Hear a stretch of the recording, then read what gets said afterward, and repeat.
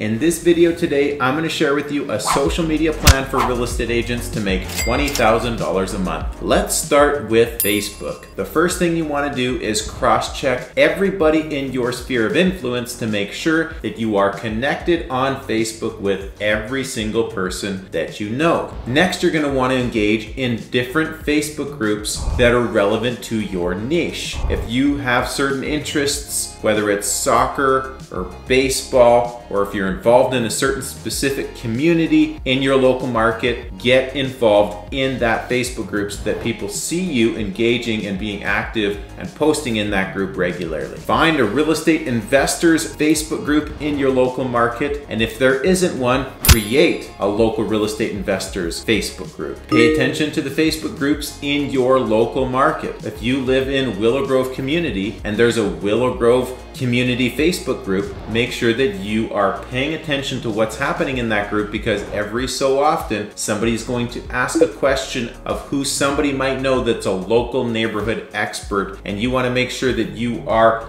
well known in that community. Who are you? So that people will tag you in that post, and or at least you will see the post so that you can reach out to the person who is looking for help in the real estate space. Pay attention as well to buy and sell groups on Facebook, especially for rent Facebook groups. And somebody's trying to sell their house for sale by owner, they might just post it randomly in 5 different Facebook groups to see if they might find somebody that's gonna fall onto their lap and buy that property. That could be a hot lead. You don't know if that person actually has a real estate agent or if they're looking to put any serious effort into selling it by owner. There's a very good chance that if you reach out to that person, you could have a hot new listing that very same day. And of course, engage with the people that are within your sphere of influence. Make sure that you like and comment on their posts. And if there's a big serious life event that's happening for them, reach out and send them a personal message. Don't be afraid to communicate on Facebook. Sometimes it blows my mind that people will accept hundreds and hundreds of friend requests, but for some reason they won't have conversation with any of the people that they connect with. Social media is exactly that. It is there for us to engage and socialize. Send them a personal note even. If they've got a personal event in their life and you send them a personal note, that will go a long way in building those relationships. And my philosophy is you should post around 4 times per week and rotate the content you put out there. Once a week, put something maybe personal related or family related. And then the second post you're gonna wanna put out is something maybe more lifestyle related, whether it's sports that you're interested in, or maybe it's food, maybe it's travel. And then next you wanna put something educational out there that's real estate related, whether it's real estate tips or the real estate market update. And then the 4th post you're gonna wanna put out is some sort of listing, or maybe even a video that is potentially a property tour for a listing you have or a listing at the company that you work for. And then rinse and repeat on a weekly basis so that people are getting a good mix of business and personal content from you. There's also a good variety, and so you never need to think about what to post next. You always know that because it's on rotation, the next post I'm gonna put out is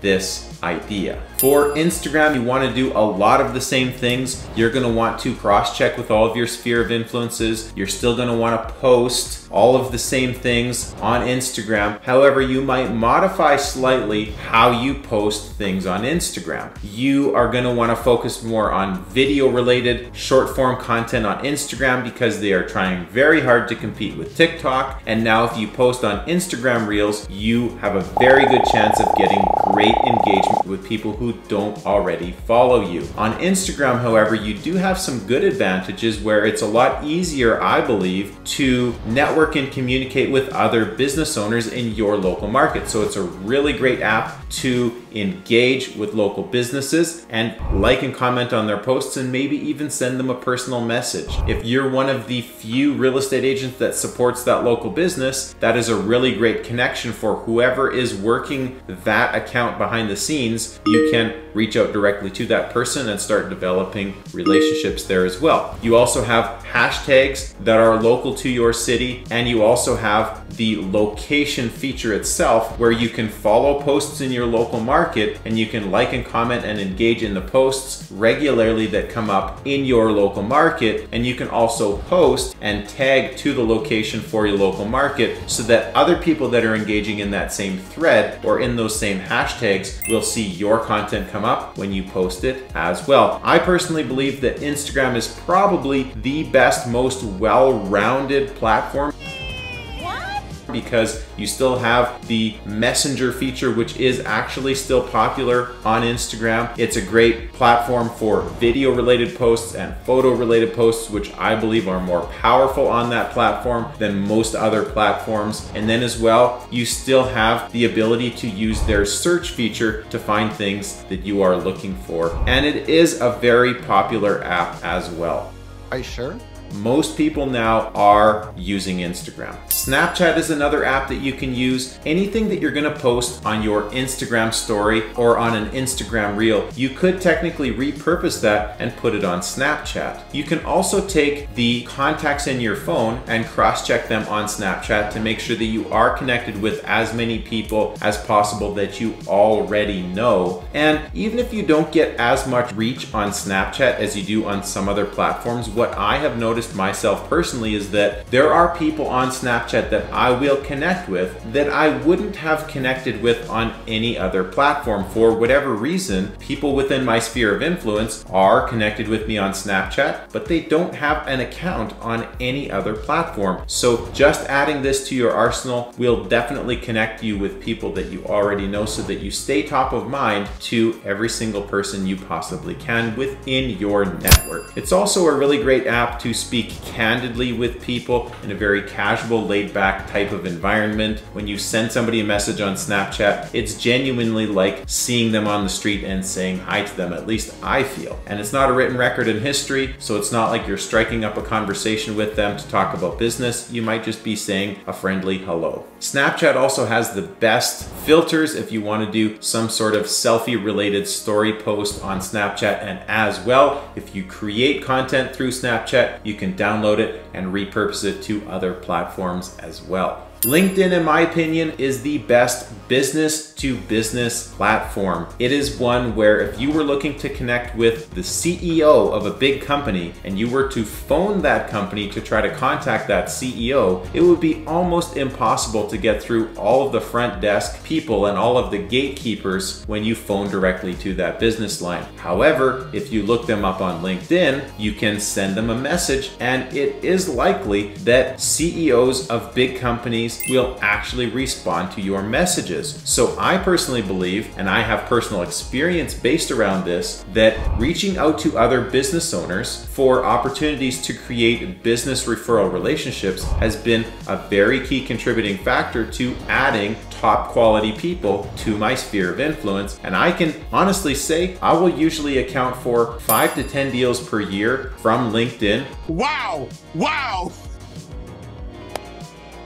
Whether it's come directly from a new relationship that I've built on LinkedIn or somebody who has become a part of my sphere of influence as a result of me networking on LinkedIn, who is now a long-term past client and or referral partner. It's been a super, super powerful resource for me. And the cool thing about LinkedIn is that people know that you're there for business. And I think of it as an online resume that just so happens to have a chat feature attached to it. And you can also post to get your content in front of these people. And what's unique about LinkedIn, I find as well, is that people are a lot more likely to engage in text-related posts. People read articles on LinkedIn all the time, which is very uncommon on other platforms. But I will say that video-related posts and photo-related posts also do perform well on LinkedIn. So make sure that you add LinkedIn to a part of your networking and social media strategy. The other nice thing is LinkedIn has no limits to the number of people that you can connect with. Similar to Instagram, there's no limit to how many followers you can have. On LinkedIn, there is a limit, I think, but it's tens of thousands of connections that you can do on LinkedIn. But I think people are a lot more likely to accept a connection request than they are to follow you back when you follow them on Instagram.